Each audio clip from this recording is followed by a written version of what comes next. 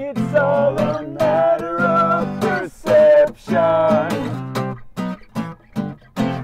Where we stand in space and time. There is no you or me that I can see. Only delusions of the mind.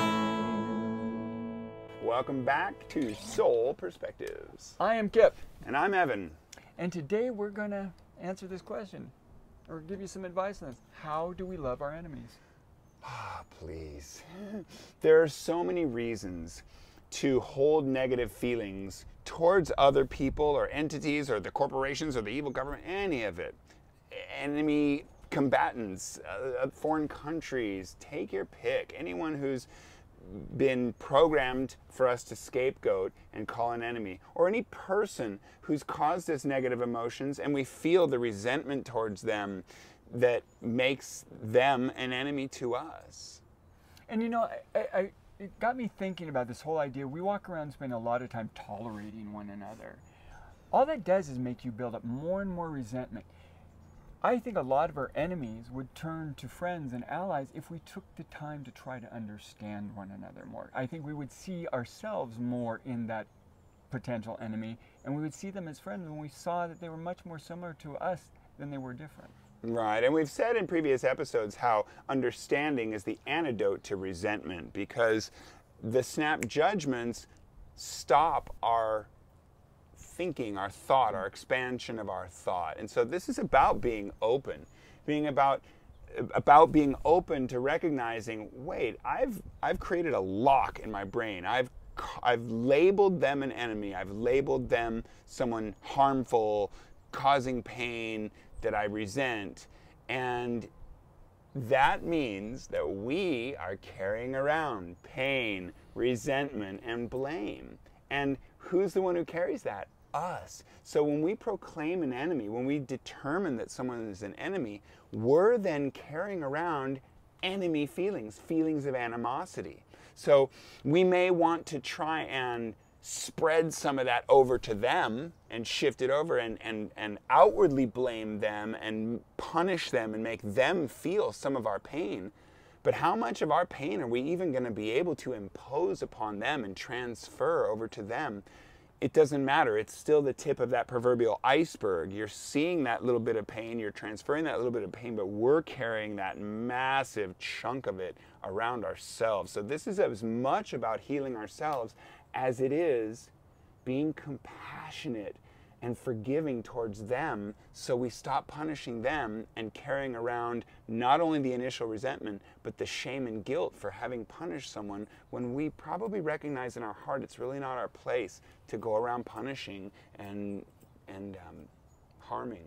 And the truth is, when we go around trying to punish and harm, we're continually punishing and harming ourselves. Not only aren't we healing, we're making things worse. And we're not only taking and razor blades all over you, razor blades all over me, until we're just a massive scar tissue and we can't even feel each other anymore. And we're happy and we think that the best we can do, again, is just tolerate one another. But think about what that does to your heart if I say, I'm going to tolerate you. That makes me mad. Wow, you're just going to tolerate me? You don't want to know me? You don't want to understand me? We're walking around deciding to make enemies instead of allies and friends. And again, this has to start with us. This has to start with us looking in the mirror and saying, what is it about this person or this situation or whatever I find myself in, this group of people, that is making me feel like I can't trust them, I don't like them for whatever reason, and look and say, is there something that I'm seeing in them that is something I dislike about myself? I know, just speaking for myself, I do it all the time. Oh God, and then stop. Oh, yeah, that's me. Not such a bad person after all. It's really just, I'm angry with me. I'm angry with that shadow part of myself that I see in the other. Instead of really being angry with them, I'm really angry with myself a lot of times. So how do we love our enemies? It starts with us. How do we love ourselves? How do we heal the internal pain that we feel so that we can then go out and forgive and find comfort in even being with people whom we've really resented because we've fully forgiven? And it starts with being open, proclaiming ourselves open opening ourselves, rethinking what we think, recognizing that we're conditioned to put things in certain places and that those might not be the healthiest places for things to live, and that when we open, we can find new space to allow things to be and to heal ourselves and forgive. And a lot of it comes from patience and acceptance and the thought process itself. It's a process. Healing is a process. It's a journey. Forgiving is a process. It's a journey. So it's about proclaiming ourselves on that journey. How can we love our enemy? Proclaim, I'm going to learn how to love my enemy. I want to heal. I choose to heal. And set that intention, plant that seed, and our mind will figure out new ways. If we never set ourselves on that course, if we get stuck in the resentment, we're going to find new ways to resent them. We're going to find new things to blame them for. We're going to find new ways to punish them. But if we set our intention at healing and learning to love our enemies, we'll find new ways to forgive. We'll find new ways to love. We'll create more space for patience for ourselves. And then, instead of the shame and guilt over all the blame and punishment we've done, we're going to start to feel pride and gratitude for how we've been able to heal.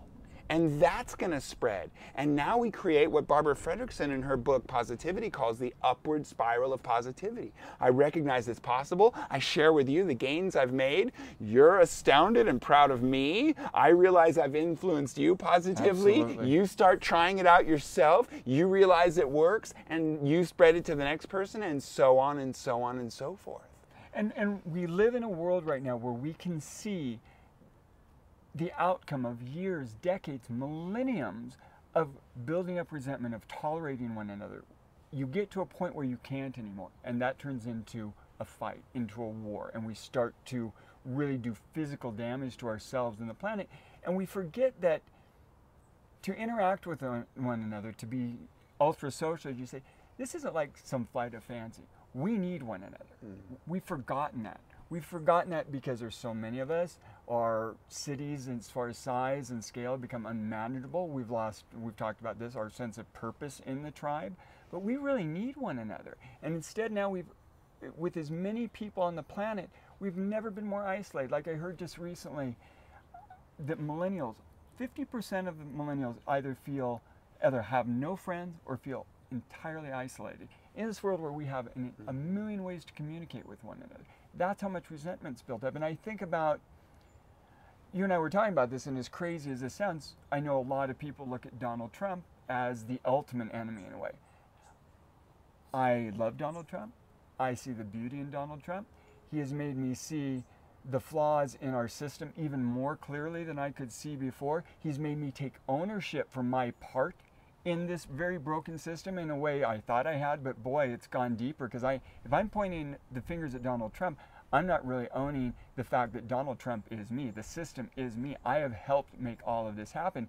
He's made me want to be a better person, and I thank him for that. He should make all of us want to look in the mirror and say, hey, what have we done with regards to civil rights, the environment, you name it? Have I really been the best version of myself, the most loving version of myself I can be? Because really at the end of the day, what we're talking about is moving from that fear-based thinking where everything is enemy to where love-based thinking where there is no other. So you mentioned that we need each other, and I always like to qualify needs when we must do something or we need something or we should do something. I just like to qualify it. And so the way I would qualify this is to say, in order to be healthy emotionally and physically, we need each other. We're interdependent. And in order to have any hope, it seems to me, to thrive as a species, as a society, however you want to break it up, we need each other. And in order to be able to rely on each other all the more, we need to do more of this forgiveness and acceptance. And I think that is a great place to, as good a place to start as any, in terms of defining that we have this need. So now how do we fulfill this need? How do we accomplish getting over the hurdles that stand between us and forgiveness and patience and acceptance and not having enemies? Recognizing we're on the same side. Well, and we talked about a couple days ago, I don't remember on which show, but we talked about, let's stop for a moment and look at these people that we're calling enemies. are they a threat to me? Are they going to do me harm? These people that I don't even know. You see these people running around the country. Oh my God, we're being invaded by Mexicans and people from Central America. They don't know these people. They've never interacted with these people. These people are not a threat to them if you're living in Iowa or North Dakota. They're a threat to take the job that you didn't want to begin with. Exactly. Exactly. But we do this. People all over the world, we're making enemies out of people who just aren't a threat to us and would be our friends and lovely allies and just huge, important parts of our lives if we allowed that. Yeah, so it's every different level, from the person who has actually tangibly caused us some harm or negative emotion to the ethereal enemy out there that we've been conditioned to blame and scapegoat. Those are all, if we're carrying the concept of blame them, they're the enemy in our heart. It's not really in our heart, it's in the cloud of fear around our heart. If we're carrying that, that becomes the recognition of the impetus to heal, to forgive, to find it in ourselves. And I'll also use this opportunity to restate that self-preservation is the highest form of love. Do what you gotta do to preserve your own sanity, emotional health, physical health. And recognize that we can still make choices. The people that we're so concerned about threaten our emotional health. So breaking free of them as much as we need to do to get that breathing room to be able to do this healing that we would need to do in order to move forward from having these, in order to love our enemies. I can love you at a distance. If I recognize you have the great potential to cause me harm, then I need to keep you at arm's reach. But that doesn't mean I can't accept you as you are, allow you to be who you are, and even still love you. It sounds ludicrous. It sounds impossible, maybe, to you. But I'm here to tell you it's definitely possible and is worth pursuing for sure, because it's going to help us find our own emotional health. And you know what occurs to me as we're sitting here thinking, the other thing that happens when we make someone an enemy, even if it's a bully, someone who, you know, say has physically attacked us or in some ways, and I dealt a lot with that in high school.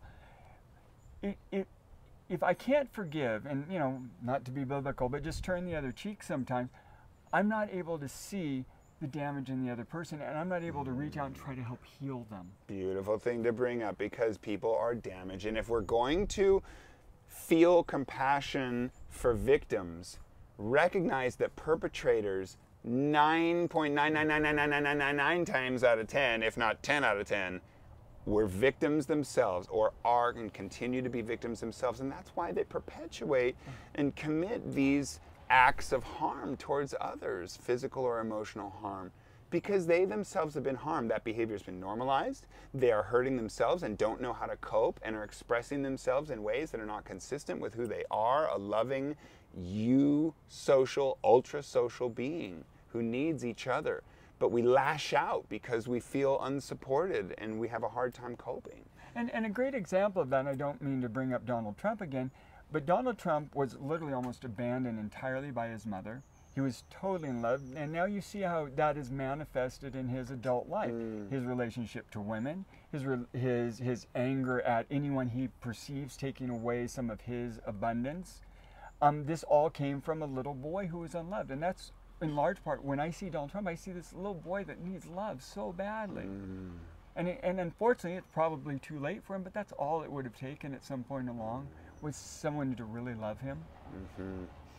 For sure, we all need love because we are eusocial, and we could all use some compassion. And there's so much pain going around. Absolutely. And we're so conditioned to fall into patterns of not healing, not getting underneath surface wounds and symptoms and treating real problems and causes of those symptoms. And so this is what we are inviting everyone to do, to go around with the resentments and then to try and meditate them away or eat and harm ourselves them away, are not treating the cause. The cause is that we've carried the resentment in our heart and proclaimed them our enemy. And so we're treating this cause, the root problem, when we learn how to love our enemies. Imagine if we could love everyone without reservation, we've healed,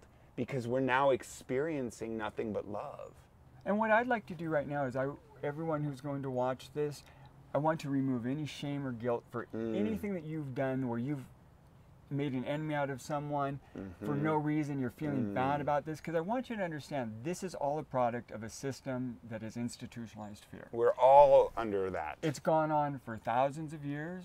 It's how we've been manipulated and controlled, or still being manipulated and controlled. For instance, there's a really great documentary I told you about called The Great Hack, which it goes into how social media, it started off with some good intentions of speaking to our higher angels as far as how to connecting us. Yeah. But pretty soon it realized, nope, we're going to double down on the fear.